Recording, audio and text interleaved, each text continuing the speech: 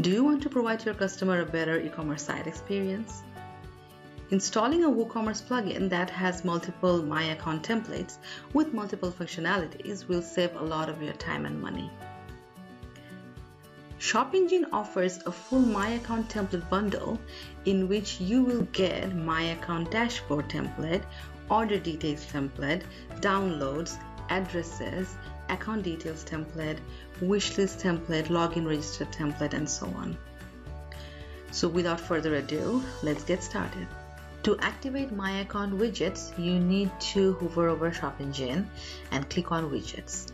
Make sure all the widgets under My Account are enabled. If not, then enable it and click on Save Changes. Once the widgets are ready, just go to Template Builders and click on Add New. Give your template a name, anything you like. Choose your template type from the drop-down type option. Turn on the Set Default button or your template won't be activated. Then choose your template design and click on Save Changes. Now repeat the same procedure for the rest of your My Account template segments, one by one.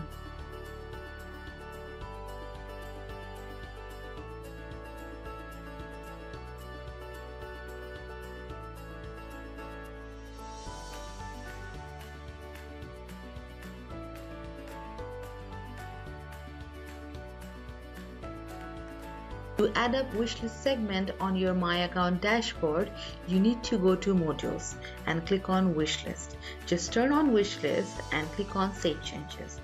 Then go back to Template Builders again and create a template for Wishlist now.